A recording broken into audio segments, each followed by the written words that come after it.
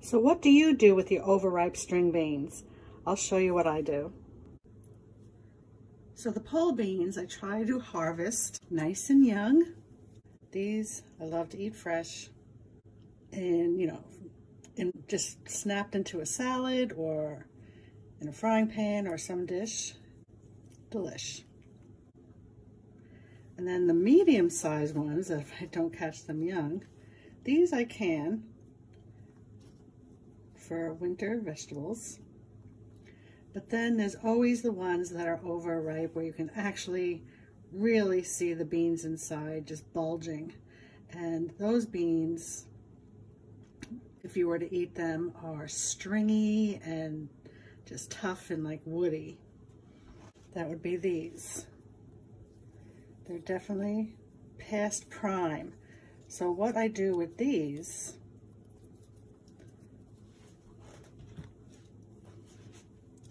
is I just take a schnitzer and go down the side. You can see the beans in there. Okay, and by doing this, it's easier to get the beans out. So the beans inside are delicious. They're sweet and tender. It's the shell that is a nightmare to eat. But these beans are delicious. So I just take a few, I put them in here. I just can add them to a chili or just put them in your salad. They're delicious. I have read posts that it's easier to get the beans out if you cook them first.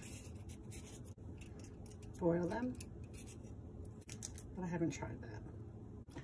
So another thing you can do is just shave the whole bean pod, and it's just all the tender stuff inside.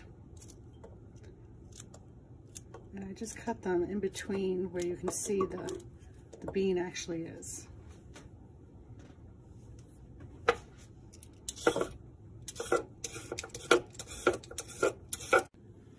So the really big ones, you can't just shave and cut up. They are really fibrous, but they have some really good sized beans inside. Look at that. Well, thank you guys for visiting.